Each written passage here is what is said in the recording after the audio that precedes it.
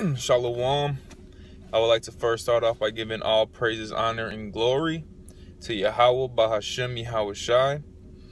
Double honors to the apostles and elders of Great Millstone. Salutation to the hopeful elect pushing this word in truth and sincerity. My name's Yasharala with Great Millstone, Chicago. And this is scripture of the day.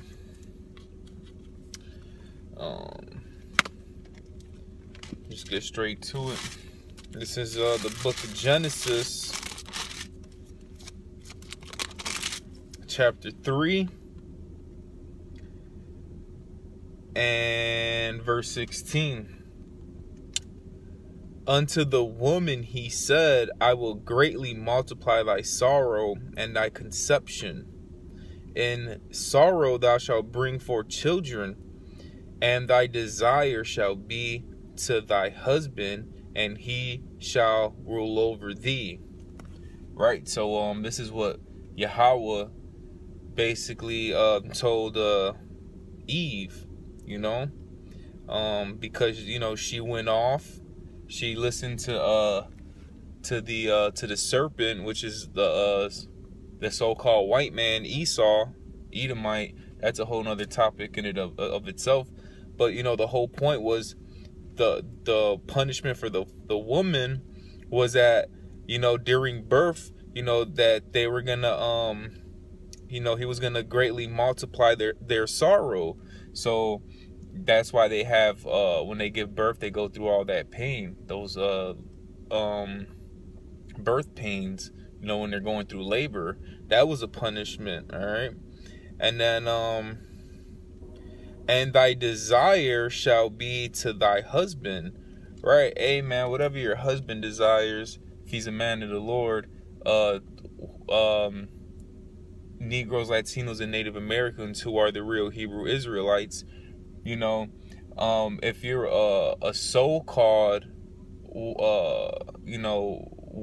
Israelite woman who's learning and whatever, your desire shall be your husband's desires, as long as he's not going off breaking the laws, statutes, and commandments. If it's within the law, hey, your desire is supposed to be his desire, and he shall rule over thee. Right? That's the position of the female, to be under subjection to her husband. All right? He shall rule over thee, not you rule over him, tell him what to do, or take him to court, put him on child support. That's not how it was set up. All right. This is Genesis 3:16. Unto the woman he said, I will greatly multiply thy sorrow and thy conception. In sorrow thou shalt bring forth children, and thy desire shall be to thy husband, and he shall rule over thee. Right? Because this place is all backwards. They got the woman on a pedestal, the Israelite man, which is Negroes, Latinos, and Native Americans, underneath the woman. This place is upside down, But according to the scriptures, the man is supposed to be the one who's ruling over the woman, not the woman over the man.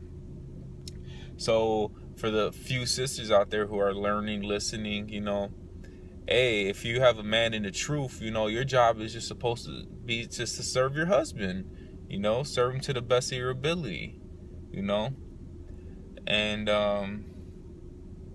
that's all I'm really going to get into. There's so much more to get into, but for now, hey, if you're so called in this truth, hey, you're speaking to the woman, so called in this truth.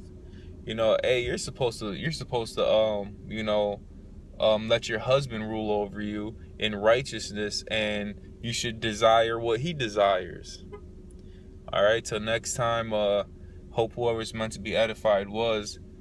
I want to give all praises, honor, and glory to Yahweh, Bahashem, Yahweh Shai. Double honors to the apostles and elders of Great Millstone. Salutation to the hopeful elect pushing this word in truth and sincerity, and to the few sisters out there who are learning. Till next time, shalom.